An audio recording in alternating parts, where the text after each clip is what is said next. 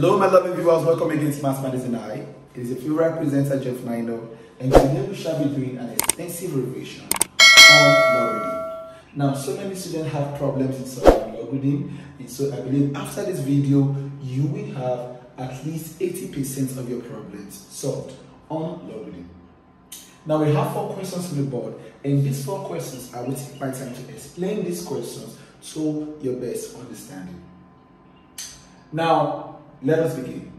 Question number 1 says simplify log 27 base 3 minus log 64 base 1 over 4 and all over log 1 over 81 base 3. Now, the main difference between these questions is that number 1, the base here is 3, a whole number, but the base here is a fraction, 1 over 4. Now here, the number here is a fraction, 1 over 81, but the base is also 3. So what do we do first? Now, when you have 1 over 4, it is the same thing as saying 4 raised to the power minus 1.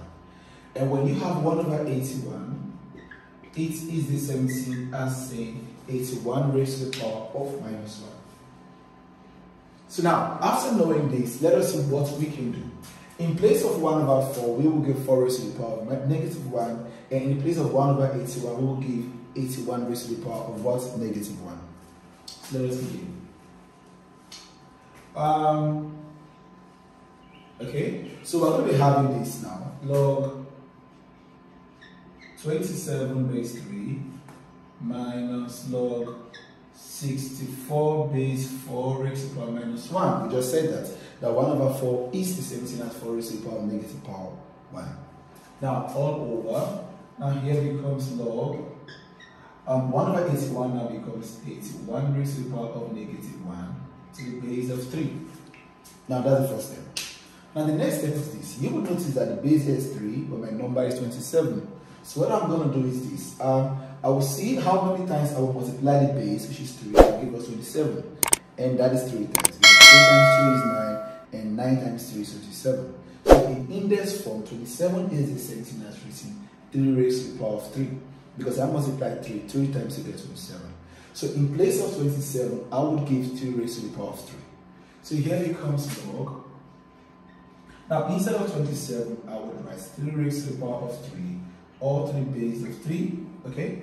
Now, minus, now you will see that my number here is 64, but my base here is 4 with a negative power 1. So what are we going to do? We're going to see how we can make 64 becomes 4. So how many times are we going to multiply 4, which is the base now, to give us 64? And that will give us 3 times, because 4 times 4 is 16, and 16 times 4 is 64. So 64 in index form is 4 raised to the power of 3. Now, here becomes minus log 4 raised to the power of 3 base 4 raised to the power of negative 1. All over, again, here I have the base 3 and I have 81 raised to the power of negative 1. So how many times will I multiply the base to give us 81? 3 times 3 9, 9 times 3 27, 27 times 3 81. So that's 4. So here becomes 3 raised to the power of 4. So we have log, okay, 3 raised to the power of negative 4. Now why do I have a negative 4? Because the power here was negative 1. So negative 1 times 4 gives us negative 4, all to the base of 3. Now you see, this is how you can apply step by step in solving this problem. Okay, now next is this now. There's a law called power law, which says if you have log n raised to the power of n, it becomes n log n. Okay, so it means our power goes to the back and becomes n and becomes the product of log n. So what we're going to do is this now.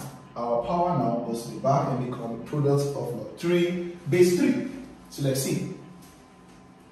So here becomes, when 3 goes back, it becomes 3 log 3 base 3 minus. Now you will notice that in this log we have 2 powers, power 3 and power minus 1. Now when the number and the base carry powers, both powers goes to the back, but they become a fraction.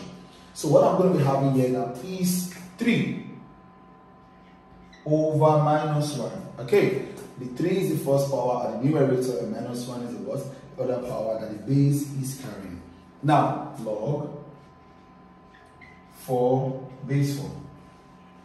all over I have this. Also negative 4 goes to the back and becomes negative 4 log 3 base 3. Alright.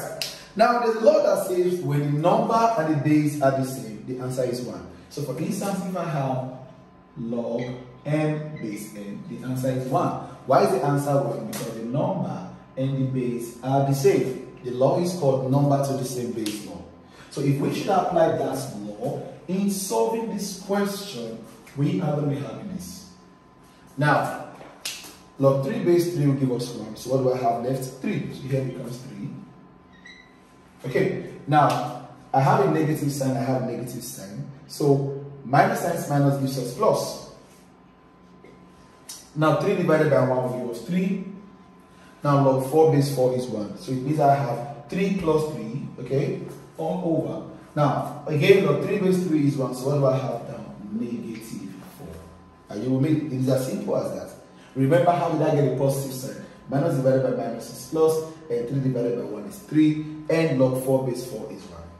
Now, 3 plus 3 at the numerator gives us 6 over negative 4. Now, naturally, you don't leave your negative sign as a denominator. So what do? There's a positive sign that 6 carries. So positive sign be divided by negative sign will give us a negative sign. And now there's a number that can divide 6 and 4, and that number is 2. So when 2 should cancel 6, we will be having 3, and when 2 should cancel 4, we will be having 2. Now minus 3 over 2 is a fraction in an improper form. Or you can say minus 1 whole number 1 over 2 in a mixed fraction form. So this is the answer to question number 1, and this is the step you should go when you have a question like this. Okay, without wasting time, let us go to question number 2. If you know this is the first time of joining us in our channel, you are welcome. We really appreciate your time here, and I hope what you are here for, you would get it. But don't forget to subscribe and don't forget to keep on sharing the videos. Now, question number 2 says simplify log 4 base 2 plus log 2 base 4 minus log 5 base 25. Now, again, the bases are different. This is base 2, base 4, and base 25. So the best way we can solve this math is we multiply the number of times we multiply the base to get the number, and so on and so forth. So now, how many times would I multiply 2 to get 4? 2 times. So in index form, it means 2 raised to the power 2. So log here becomes log. Now, instead of writing 4, I write 2 raised to the power 2 to the base of 2, okay, plus. Now, base 4 now becomes base 2 raised to the power 2. So here becomes log 2 base 2 raised to the power 2. Okay, minus, here becomes log 5 base 5 raised to the power 2. Because if I multiply 5 2 times, I will get 25. Again, the law says the power goes to the back, and so here becomes 2 log 2 base 2 plus. Now, the number here is not carrying the power. Now, when there's no power, what power is there? Power 1. So now it seems again that the number and the base carries power. So what will 1 over 2 become? 1 over 2 goes to the back and become a fraction. So here it becomes plus 1 over 2. So what do I have now? Log 2 base 2 minus. Now again, 5 has the power of 1. So when it goes to the back, it becomes 1 over 2 again. Then what do I have here? Log 5 base 5. Now the law says when the number and the base are the same, the answer is 1. So log 2 base 3 is 1. So what do I have left? 2 plus log 2 base 3 again is 1. What do I have here? 1 over 2 minus log 5 base 5 is 1. And what do I have here? 1 over 2. Now the answer to this question is 2. How did I get 2? 1 over 2 minus 1 over 2 is 0. So what do I have? 2 left. So the answer to question number 2 is 2. What a rhyme. Question number 2 is 2. Okay, without wasting time, let us go to question number 3.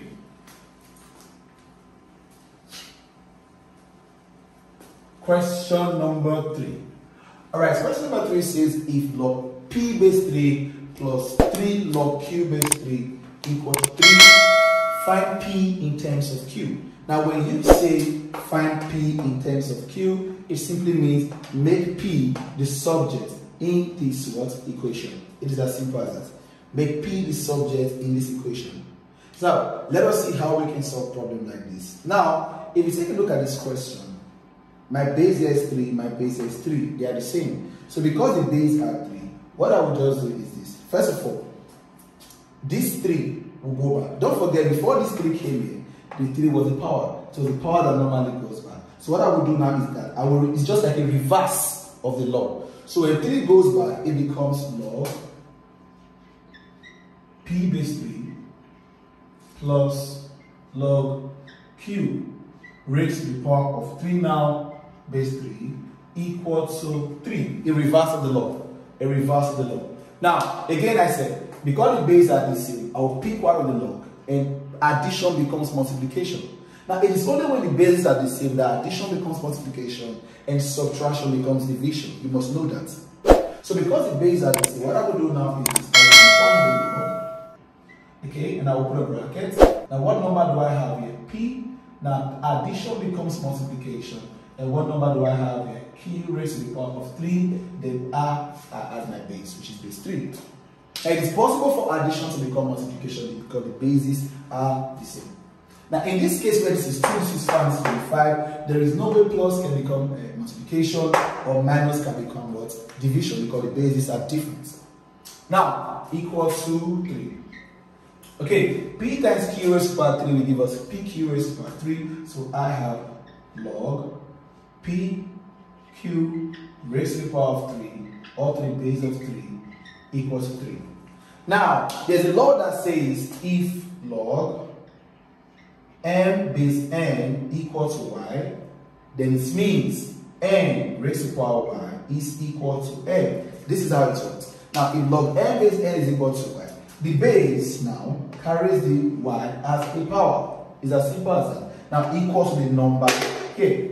So, if we should relate this mass, my n now is my 3, my n is my pq raised to the power of 3, and my y is my 3. So if we should follow this law, it means 3 we carry 3 as a power equal to pq raised to the power of 3.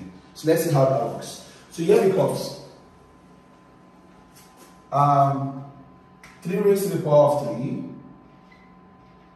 equals to pq raised to the power of 3. Now, 3 raised to the power of 3 means 3 times 3 times 3, and that's 27. So here it becomes 27 is equal to PQ raised to the power of 3.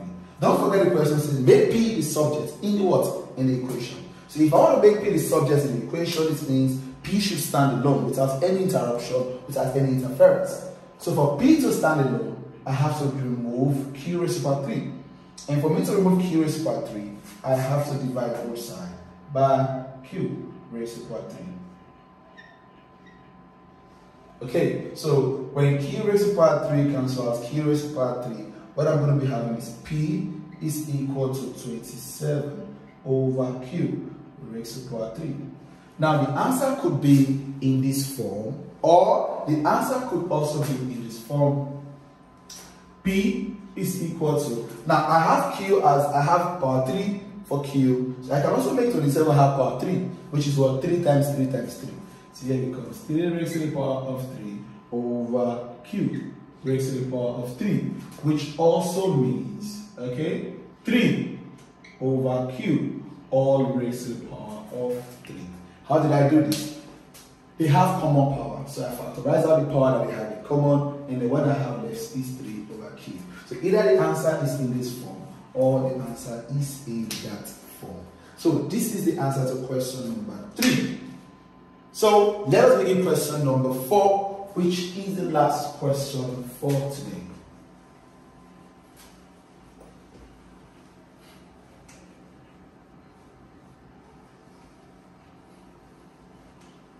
Okay, now question number 4 says log x base 9 equal to 1.5, find x. It is as, in fact, this law is just like the last law I gave, where the base carries this as a power and x, becomes equal to x. So if I want to solve this now, this becomes, first of all, 1.5 is the same thing as 15 over 10. Okay, in proper fraction. So here becomes log x base 9 equal to 15 over 10. Now, 15 over 10 can also be divided by 5. If I should divide through 15 over 10, I'll be having this. Log x base 9 is equal to 3 over 2. Okay, because if 5 should cancel out 15, I'll get 3. And if 5 should cancel out 10, I will get 2. Okay, now we apply the law which says the base carries 3 over 2 as a power equal to the number which is x. So here becomes 9 raised to the power of 3 over 2 is equal to x. Now this alone is called a fractional power law in indices. Now fractional power law simply means when the power is a fraction. And the fractional power law says that if x is raised to the power of m over n, it simply means the nth root of x is all raised to the power of n. What does that mean? It means the denominator of the power becomes the root of the base, which is x, now raised to the power of the numerator. Now if I should compare this, the denominator here is 2 and my numerator is what? 3. So it becomes the square root, not, no, don't do it. You don't have to include 2 because square root already has an invisible 2. So here becomes the square root of 9 all raised to the power of the numerator, which is 3, equal to x. Now we all know that the square root of 9 is 3, so here becomes 3 raised to the power of 3 is equal to x, which means x is equal to 27. And how did I get 27? 3 raised to the power of 3 means 3 times 3 times 3 into 3 bases, and that gives us 27. So class, we have come to the end of today's class on logarithm. I believe you have learned something new today. If you have done, please leave a comment in our comment section for us to know what you learned and if it was really helpful to you. And please don't forget to subscribe if this is your first time here, and don't forget to share the video. Till we meet again in our next class, thank you for watching. My name is Jeff Niner. Bye for now.